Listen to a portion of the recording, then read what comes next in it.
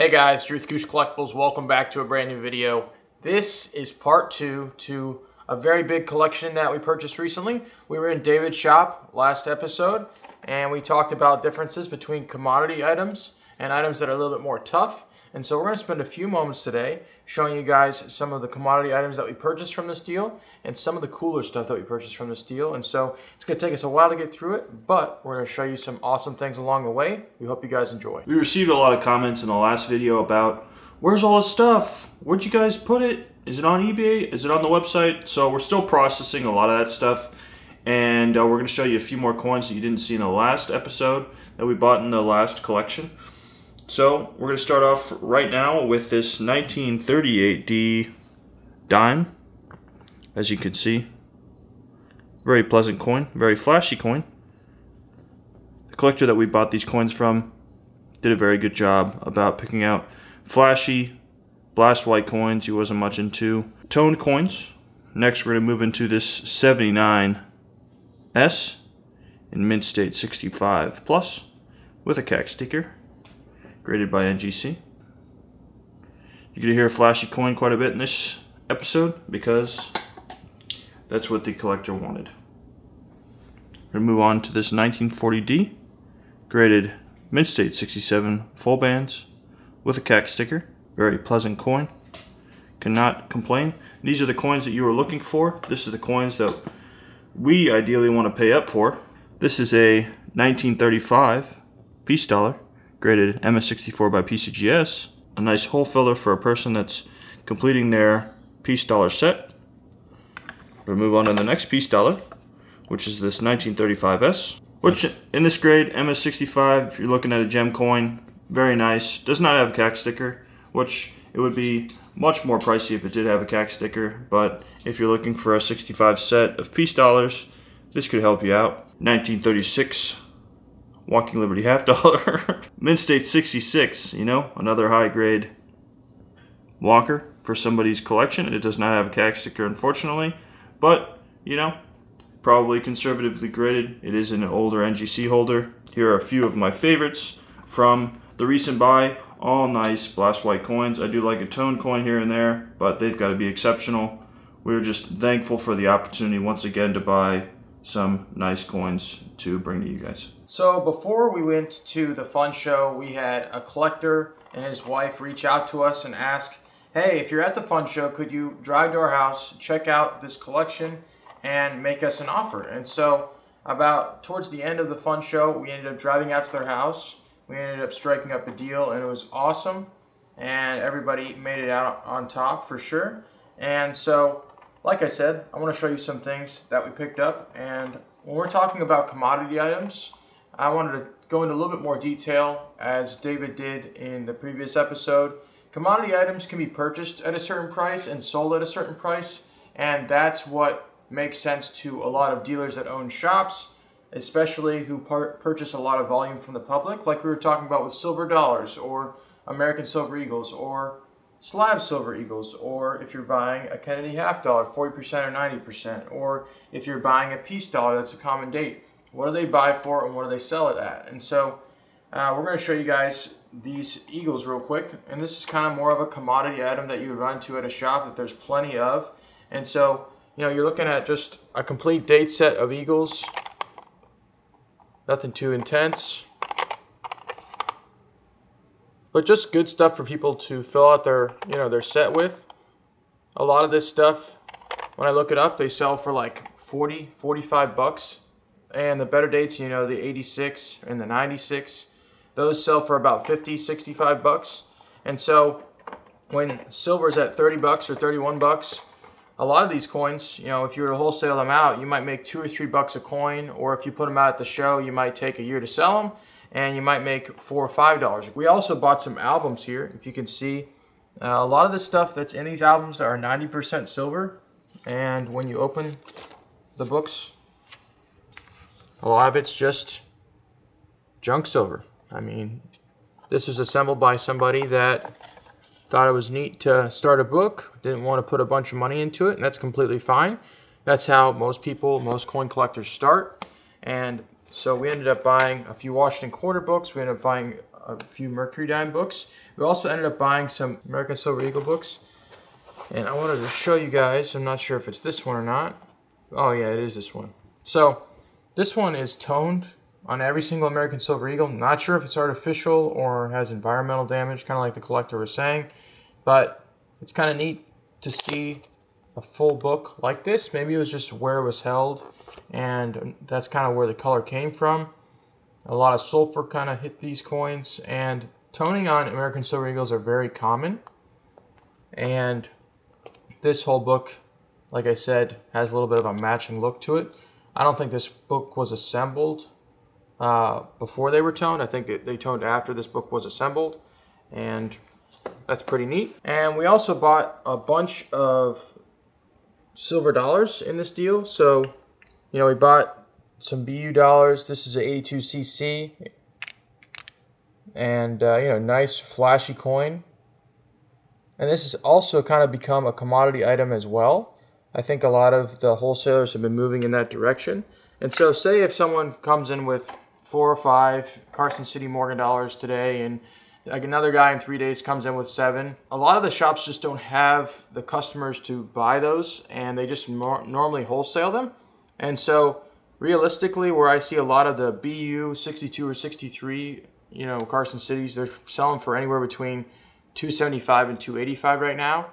About a year and a half ago, they were selling for $325 to $350. So the market's kind of come down, and we have to kind of adjust to that. And so, just to be honest with you, I'm paid $250 for this coin, and I'm going to sell it for $275. It's just stuff like that that over a lot of volume, it ends up adding up. There's a few more different dollars in here, ranging anywhere between coal, XF, BU, AU.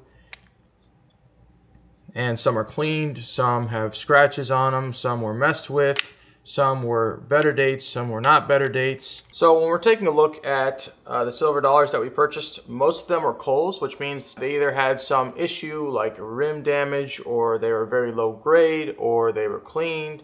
And most of the time when you send those out or you sell them, you're going to want to label them as coals. You don't want someone to pay $35 for them. You know, when you're looking at this roll right here, a lot of these are just no rim. You know, a lot of them are just super worn. Someone has put chemicals on them, and they're not pretty coins. And so it's just that volume and intensity that shops run into most times, and that's what kind of keeps them going. But they do have to buy a lot, and that's kind of where our prices kind of came into this. If you guys haven't been around, this is Levi. He is a raw dollar expert. He knows the difference between, you know, coal, fine, you know, AU, XF. He's working on our nice little stack over here of dollars that will be hitting the website eventually. We're just so thankful to have him on our team. We wouldn't be able to do anything without him. We have been accumulating a lot of 1921 Morgan dollars, piece dollars, and pre-1921 piece dollars. And as you can see, there's a 40% roll of Ike dollars right here. So when you go and purchase quite a few collections within a short period of time, you start stacking up a lot of raw Morgan and piece dollars. And we want to end up selling these to you guys in the near future. So we will be posting these on our website at acousticcollectibles.com. We will be selling them at what we buy them from wholesalers. So if you guys want to check them out, we will be categorizing them based on their grade, and we will be selling them by the roll. So one thing to really harp on that the collector focused on primarily with this collection was eye appeal. And a majority of the numismatic items that we purchased were piece dollars, and the piece dollars that he picked out were phenomenal. We showed you guys the 34S in the previous video. We wanted to show you guys a few other better dates. So we had like the 28P here, which is mostly white, has a few kind of dark spots to it. And he also had some better Morgan dollars like this 85cc Carson. He also had a 1909S Indian head cent. Just better coins that we can list on our website. Some things need to go on eBay, some things need to go on our website just because there are different places for different customers that pay more. We have, the 28S there. We also have this 43S and 66, which is a little bit of a tougher date in higher grades. And then we have this 83cc in 64 dimple. That's a GSA.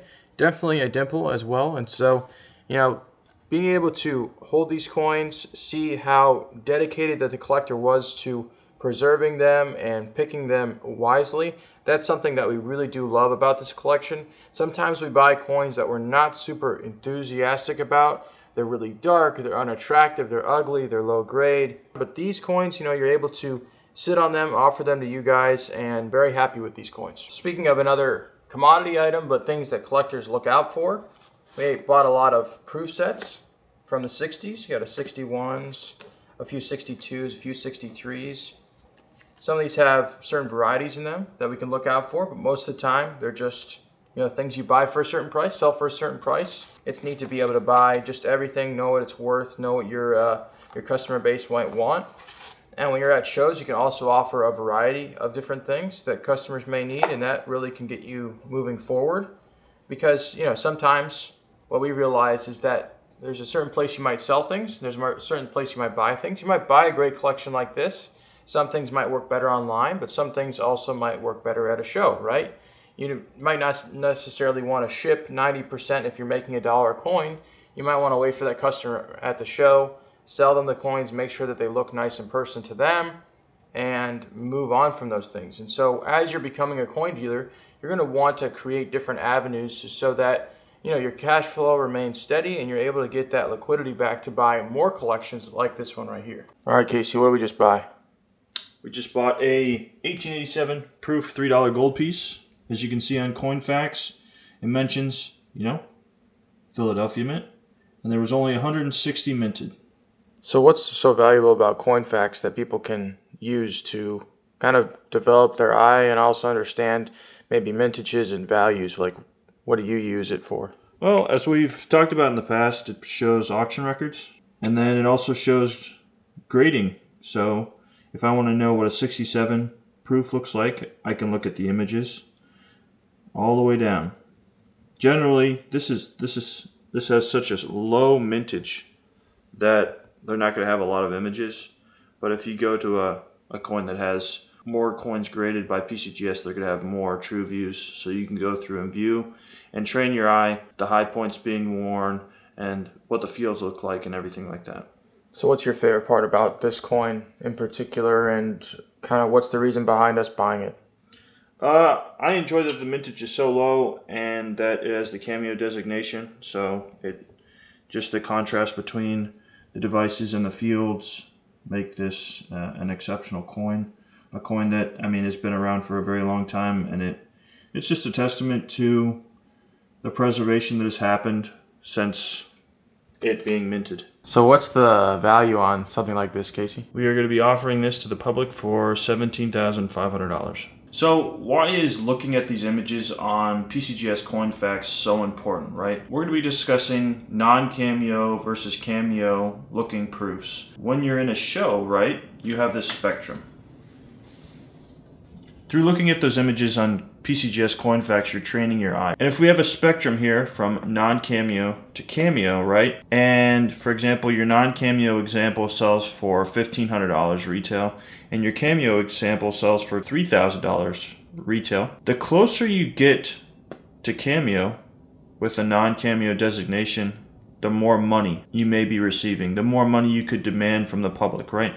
Because at the end of the day, the three things that are very important when you're selling a numismatic coin is eye appeal, eye appeal, eye appeal. If you can get a high eye appeal coin with a non-Cameo designation for a non-Cameo price, and it resides over here in the spectrum, you're getting a good deal, and it's going to be an easy sell in the future because somebody wants to buy the best coin for the dollars that they spend. So when we're talking about proofs that give you the bang for your buck, that are closer to Cameo and are not designated Cameo, would be this 1889 dime that is graded proof 62.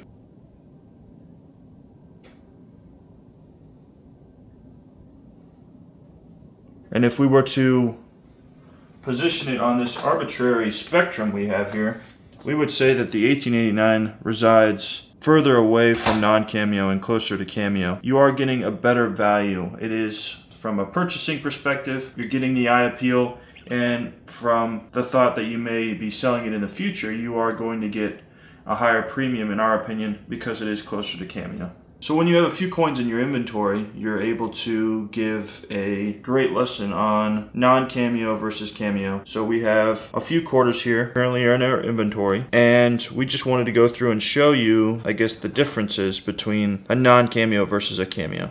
So as you look at this 1873 quarter with arrows, graded proof 65, you can obviously see that there is no difference between the devices and the fields.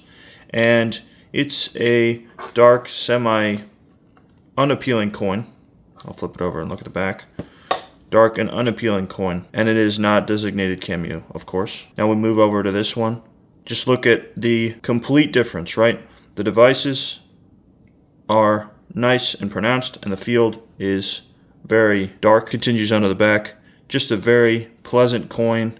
A night and day difference between these two seated quarters here. As we move over to something more modern, we have another example, and this is where I guess you get your another bang for your buck.